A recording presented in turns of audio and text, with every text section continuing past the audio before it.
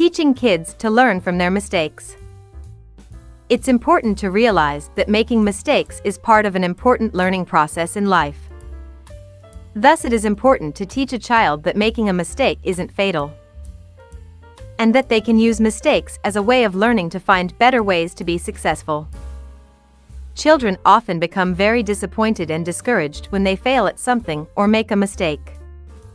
For example, if a child doesn't do well at a school play audition or makes errors that prevent them from being selected for the baseball team, they sometimes can interpret the mistakes they made as failure, or as a sign that they aren't any good at these types of activities.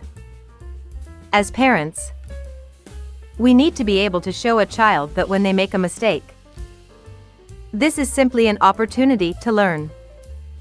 We need to make sure they realize that almost any mistake can be fixed, so that they don't fear making future decisions.